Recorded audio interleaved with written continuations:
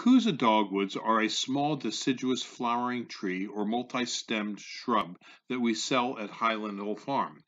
It can grow to 30 feet. It's a showy, native to Japan, Korea, Taiwan, and China. It has good fall color and it grows in USDA plant zones 5 to 8. Highland Farm, where you're digging out these Kousa dogwoods. It's a very nice Kousa dogwood. It's a hardy, disease-resistant dogwood. You don't have to worry about doing too much sprays with.